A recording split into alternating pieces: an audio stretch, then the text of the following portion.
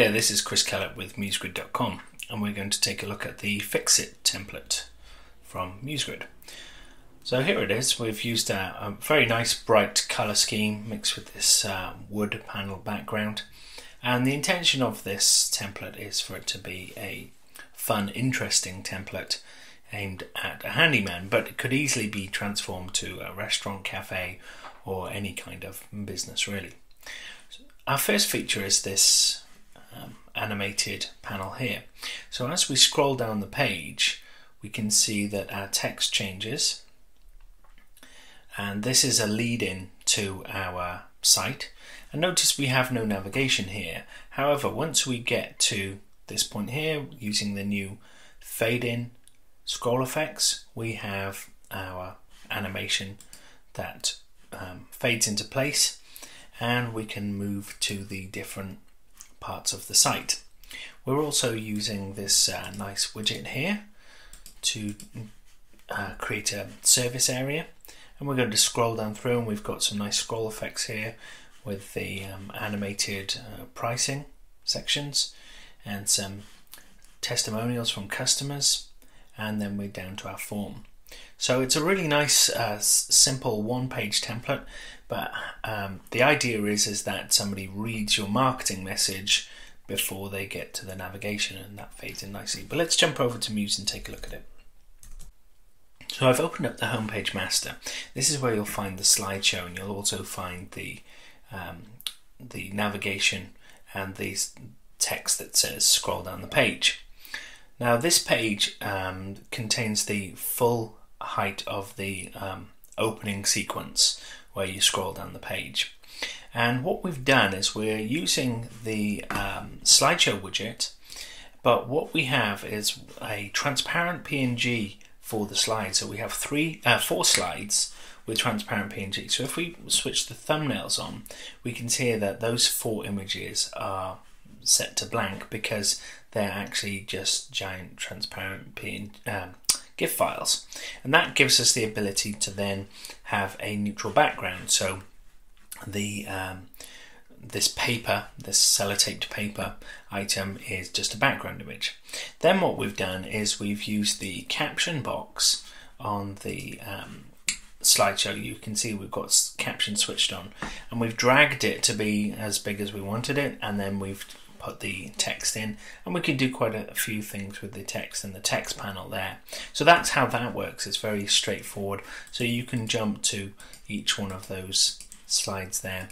And because we haven't got a composition widget with connected to scroll effects, we're using the slideshow widget, and we've kind of like made it into a kind of composition widget. Okay, so I'm going to switch those thumbnails off now.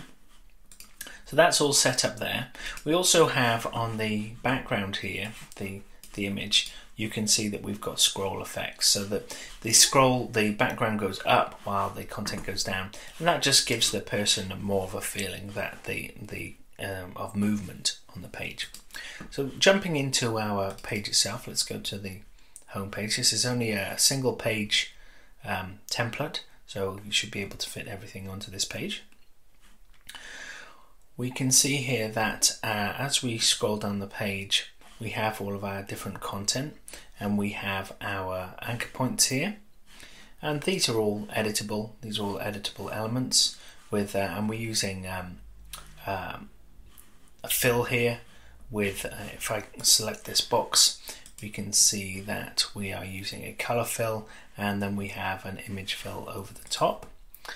And the same with here, we're using this noise texture image fill.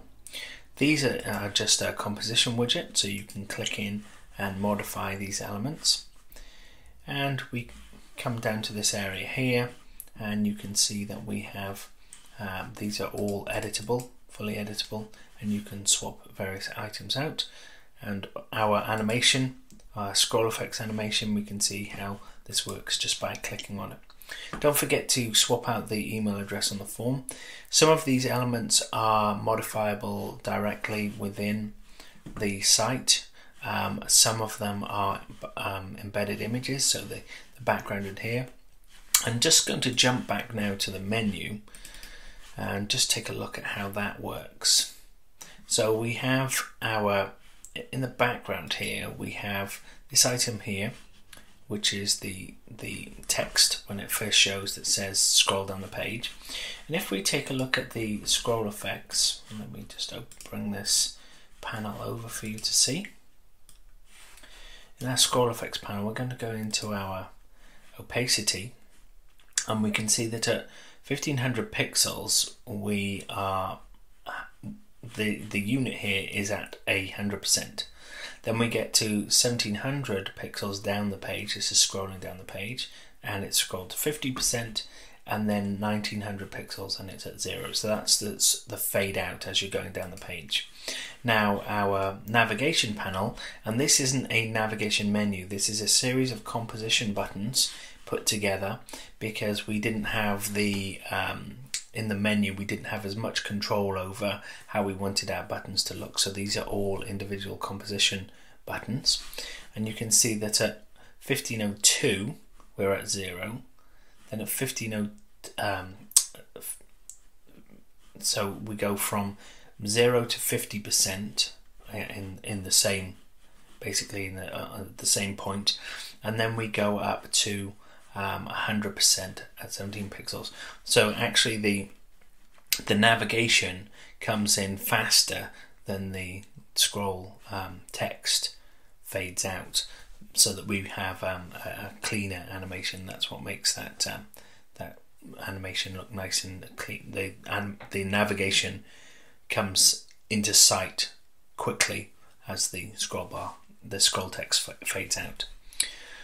So it's quite a simple template once you get into it. We also have the mobile version. Let's take a look at that. I'm going to close these individual pages down and jump into the mobile version. We don't have a tablet version because in this particular template, because the desktop version works very well on the tablet as well. So we've left that out. But in our mobile version, you can see that we've done away with any navigation, so that the user just scrolls down with their finger, and then we have a minified version of the services area and our testimonials here and the contact form, so it makes it straightforward for contact. But there was no requirement for navigation here, as it's a single page layout, and we want the person to actually scroll down the page, so they'll be using their finger to navigate. So it's a nice, straightforward, simple template. Well, that's the new Fixit template, and thanks for watching.